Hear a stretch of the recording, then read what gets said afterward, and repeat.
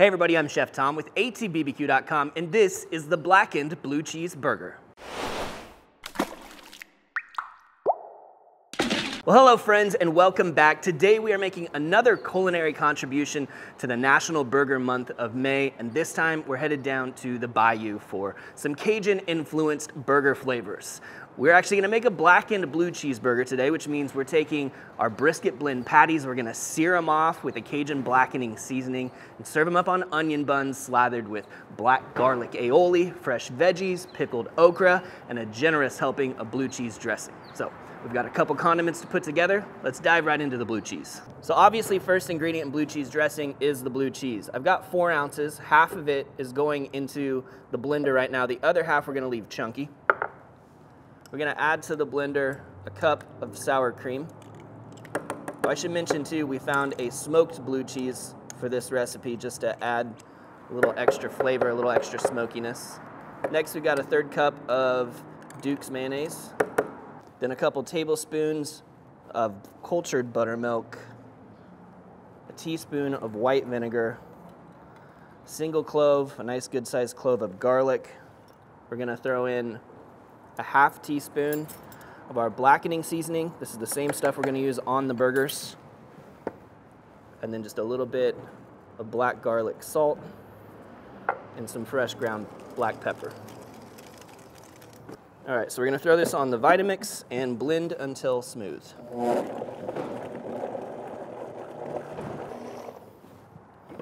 All right, let's give this a little scrape.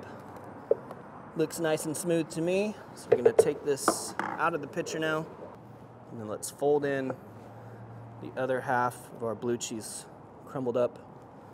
So now we've got the creamy and the chunky textures going. That's that.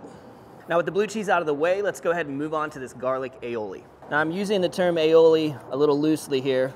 We're kind of making a cheater version of a modern aioli. And to make it simpler, we're just starting with a 1/4 cup of Duke's mayo. We're gonna add to that a tablespoon of our Kozlik's Triple Crunch. That's about it, I'm gonna guess a tablespoon, which is really just pickled mustard seeds. Fantastic flavor, great texture too. We're gonna add also a tablespoon of our Pit Fire hot sauce for the tang. We'll get some fresh cracked black pepper in here, and then the real star of the show, which is our black garlic. So this black garlic comes from a local farm, Ori's Farm here in Wichita, Kansas. If you've never experienced this, it's pretty amazing stuff. It's actually kind of fermented to the point where the cloves of garlic are just this like paste consistency that is just sweet and sticky and black. Like you could pop this into your mouth and it's just sweet goodness. It's pretty amazing stuff. It's a little bit messy to work with, but it's totally worth it. Tons of flavor. We're gonna peel 2 whole heads of garlic to put into this aioli. All right, so we're gonna add all that black garlic to the existing mixture and just kind of mash it in and work it. Like I said, it's kind of a paste consistency anyway, so just a little bit of agitation and it kind of works right in there. If you want to go like full scary black on your aioli, a little squeeze of squid ink in here, make it all the way black, kind of a cool visual. I think that's just about right. We've got some texture in there. You're still gonna get little bites of the black garlic as well as the pop from the pickled mustard seeds. Oh man, super tangy, creamy, but it's balanced out by the sweetness of the black garlic. It's gonna be nice. Now for forming up our burger patties, we've got 1 pound of Creekstone Farms brisket blend burger pucks, but we're gonna break this all up. So what we're gonna do here is we're gonna actually mix some blue cheese into the burger. About a 1/2 ounce or 2 tablespoons for each burger, and we're gonna do 1/3 pound burgers. So we just wanna press that into the meat, and then we're gonna scale this out into 3 equal portions, roughly 1/3 pound burger patties. All right, so the whole thing is weighing in at, let's see, 18.5 ounces. So that means we can go just over 6 ounces per. Now what we want to do here is press these out into a nice even round shape that's roughly the same size as our bun, which is why we have a bun standing by here so we can kind of check ourselves.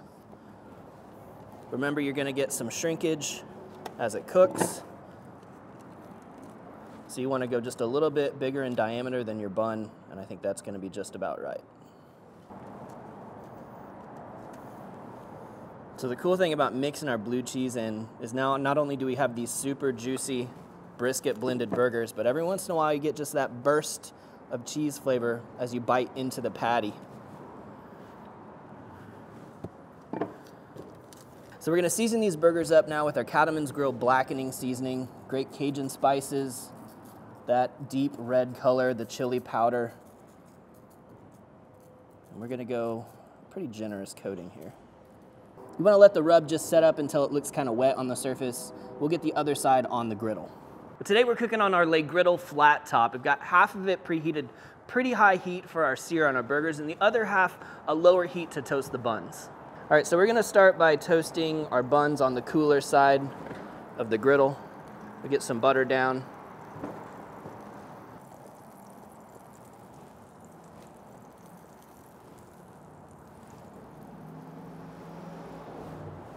Then we're gonna get these burgers down.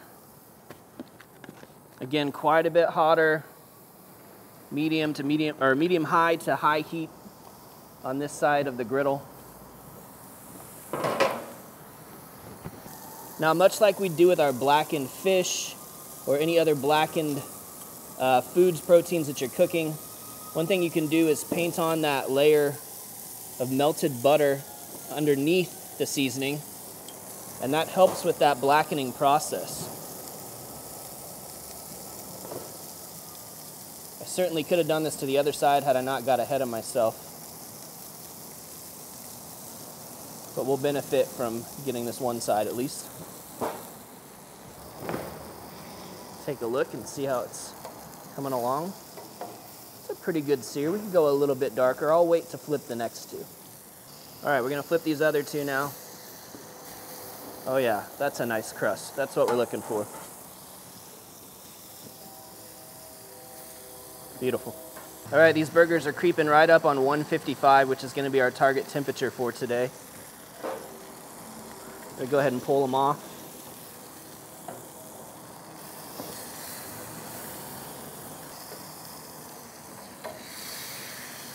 Buns have just been cruising along, done a little rotation, but they're looking pretty nice now. All right, we're gonna slice up a little bit of tomato here to go onto our burgers.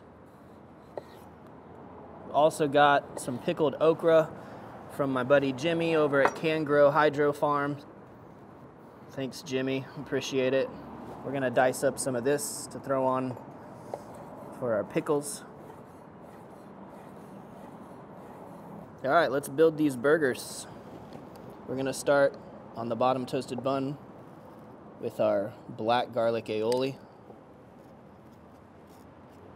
On top of that, we'll do some butter lettuce, which is gonna make a nice little moisture barrier there to hold these juicy pickled okra slices. Next, we're going slice of tomato. Then our blackened burgers. The little blue cheese hole, look at that right there. Ready to come oozing out. And then the blue cheese drizzle.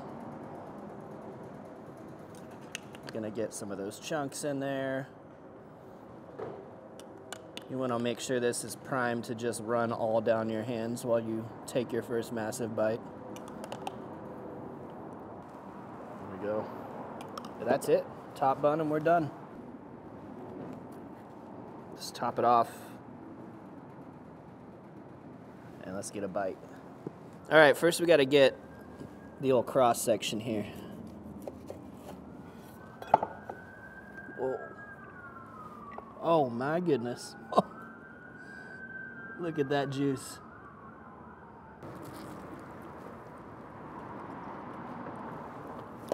Oh my. This is pure happiness right now. These flavors are incredible together. That dark, herbaceous, blackening seasoning on the juicy beef with the blue cheese that's a little funky, reminiscent of like a dry aged beef almost. Once those things combine, incredible. But boy, don't count out the fresh ingredients. That's where the balance is at. The crunch from that lettuce, the juicy tomato, the pickled okra, all of that is working in symphony form to just really balance everything out. I love this burger. Well, thank you guys so much for watching. Be sure to check out allthingsbbq.com for all the products featured in today's video. If you enjoy the recipe, hit that subscribe button. And if you have any questions or comments, or there's anything you'd like to see me cook, let me know in the comment section down below, and let's be good to one another. For more recipes, tips, and techniques, head over to allthingsbbq.com/thesauce. All Things Barbecue, where barbecue legends are made.